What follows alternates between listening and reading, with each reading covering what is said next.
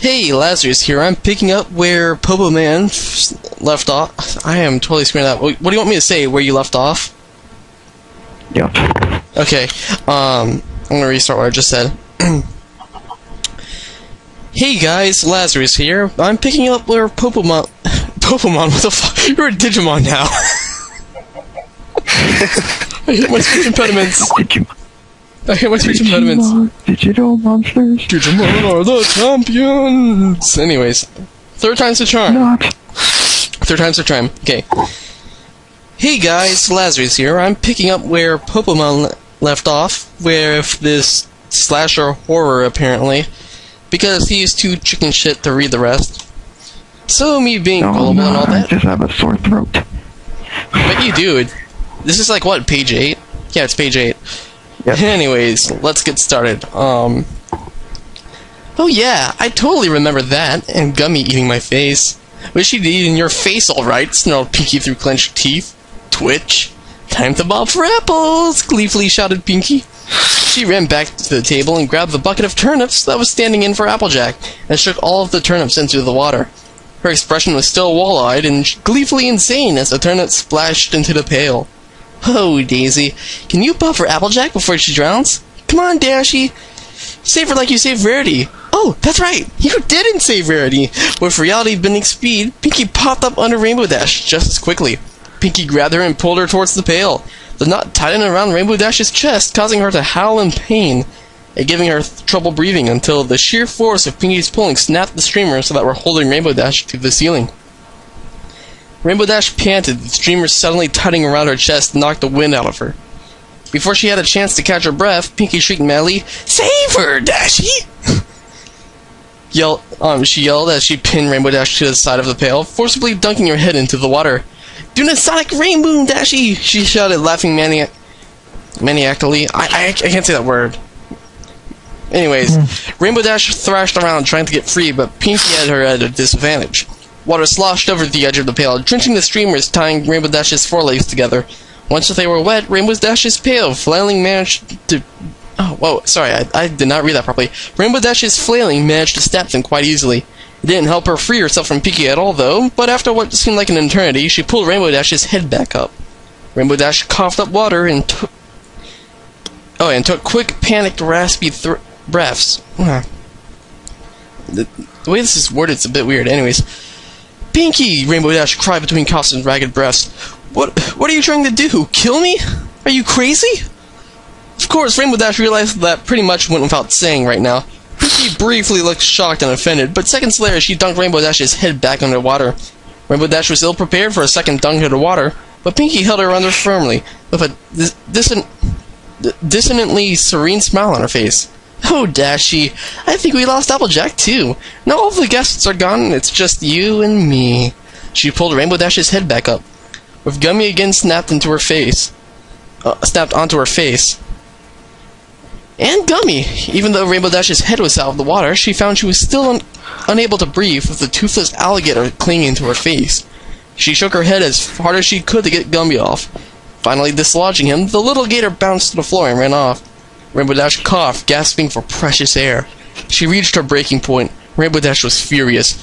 This has gone far enough! Pinky, you are crazy! I mean off the deep end, 120% insane! This isn't a party! This is nuts! You're nuts! Twitch, this isn't a party? This isn't a party? Pinky growled menacingly. Rainbow Dash cringed as she realized her outburst might have caught her in an even worse fate, and her ears flattened against the side of her head. Oh, I get it. You don't want to party. You want to partay! Pinky shouted in glee. She let go of Rainbow Dash and hopped happily over to the table. Rainbow Dash sighed. Thankfully, it seemed that Pinky wasn't quite finished with her yet. Without hesitation, Pinky buried her face into the cake and dug around, making gnawing sounds before popping out again. Her face was covered in cake and she was holding a very large, very not plastic, and very not frilly safe cutting knife in her mouth. She squirmed under the table and crawled out again, now with a purple wow, tongue twister, I'm sorry. With a purple ponytail tied to the handle of the knife. Let's play pin the tail on a pony, Dashy. That always makes for a good party.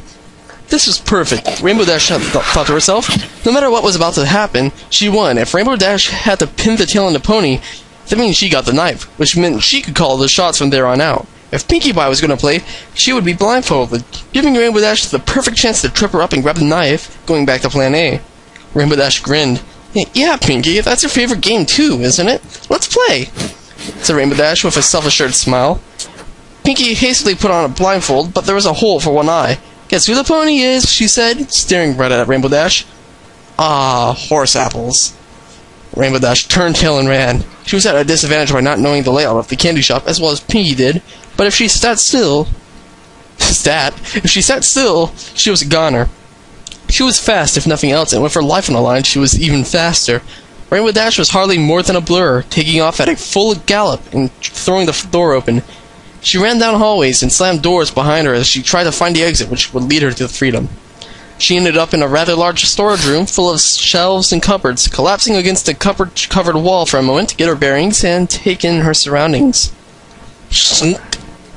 With a flash, the knife swished by, missing her left cheek by a few inches. Rainbow Dash squealed like a little filly. Pinkie Pie was right behind her, sticking out from one of the cupboards. Rainbow Dash, wait! Rainbow Dash slammed the cupboard door in Pinkie's face, turning tail and running again. She tried to keep track of where she had been and where she was going, but she was terrified and she couldn't focus on anything but escaping from Pinkie. After running through more rooms and down more hallways, Rainbow Dash ended up in a small office-like area. She sat down on a nearby stool and began to gnaw at the streamers that were binding her wings. If she could free her wings, she thought, she could be that much faster, and once she found the door, she'd be safe in the clouds.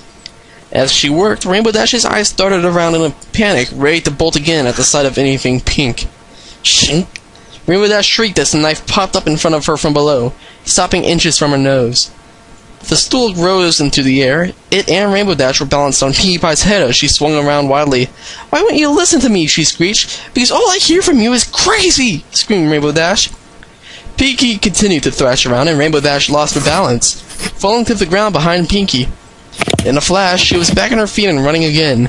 More hallways and more rooms passed as Rainbow Dash ran at top speed through them, finally ending up in what looked like a bedroom.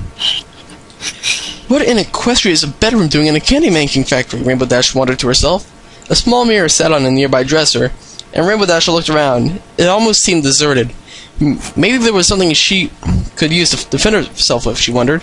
Out of the corner of her eye, Rainbow Dash suddenly noticed movement. She whipped her head around to look at the door. "Pinkie?" she asked tentatively. She was met with silence in reply. She sighed. "Ugh, I'm starting to lose it," she murmured to herself. "Oh, Rainbow Dash," echoed Pinkie's sing-song voice from behind her. Rainbow Dash shrieked and spun around. Pinkie's menacing reflection was staring at her from the mirror on the dresser. Rainbow Dash's eyes went wide as she spun around again, but saw no pony behind her. She panted hard, trying to catch her breath and clear her head. "Relax, Rainbow Dash. Just relax. I'm expecting her to just crash through the door and go like, 'Here's Johnny!'" I know. This is kind of like this. Yeah, I know. Anyways, once again, she sings along, "Oh, Rainbow Dash," came Pinkie's voice from behind Rainbow Dash once more, this time with a distinct note of rage. Rainbow Dash spun around once again to find Pinkie now sitting atop of the dresser in front of the same mirror, hunched over and leering at her with frustration and the knife held in her mouth.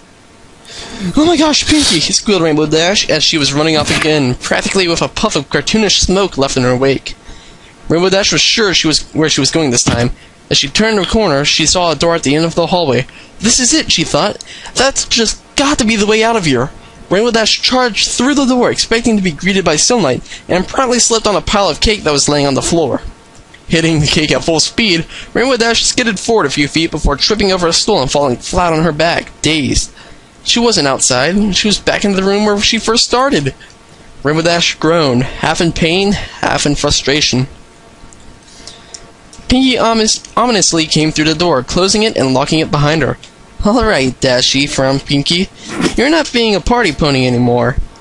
We're going to have to finish this game now," she stepped forward. But her hoof slipped on the same slice of cake that knocked Rainbow Dash over. As Pinkie Pie hit the ground, the knife slipped from her grip and flew through the air, directly towards Rainbow Dash.